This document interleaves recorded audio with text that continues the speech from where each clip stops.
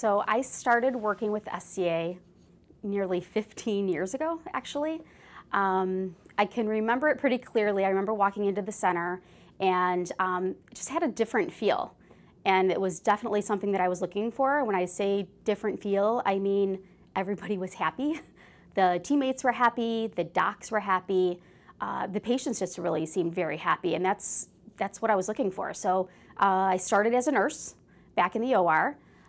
Ultimately, after a couple years, moved into the director of nursing role, and now, as of the last 5 years, I'm in the administrator role, and I love it.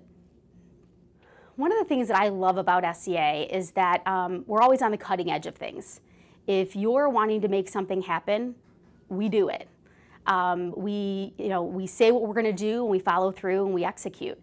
So for me, that's really exciting. It's always something new. We're always looking to be bigger and better. I also think that the culture is one of the great things with SCA, and that can be felt all the way from the CEO of the company down to the nursing staff, to the business office staff. It's just that's something that's ingrained within the centers.